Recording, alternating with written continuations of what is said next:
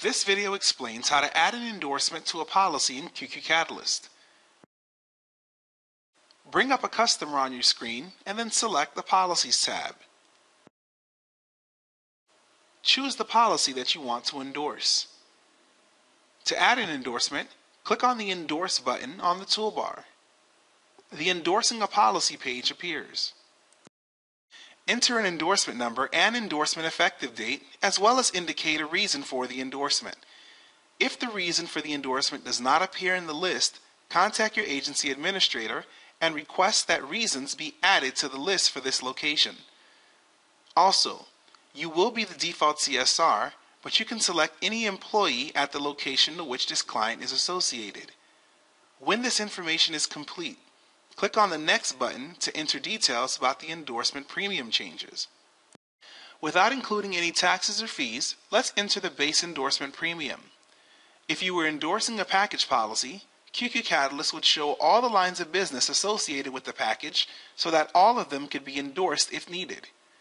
Click on Add Carrier Fees to enter an itemized list of carrier fees associated with this endorsement. When you are done, click Next to proceed.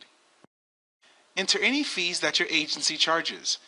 These agency fees will be included in the payment calculated on the next step. The fee you enter can be a dollar amount or a percentage of the endorsement-based premium. Once you are done entering fees, click Next to continue. On this page, QQCATALYST calculates the total down payment due based on premium down plus all agency fees that have been entered.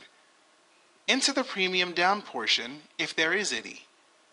To add or remove agency fees, you must do so on the previous agency fees step. If your agency is collecting a down payment on the endorsement, you must place a check next to Premium Due to Agency in order for a billing entry to be created that includes premium. This option is only available for direct bill policies. By default, an agency bill policy will automatically create a premium due billing entry. Once you are done entering information for the down payment, click on the Finish button. The Endorsement tab screen appears showing the endorsement you have just added as well as the previous endorsements. Notice that when you create an endorsement, QQCATALYST automatically sets its status to pending.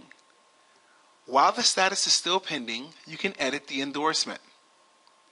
You can also select the Decline option when processing an endorsement.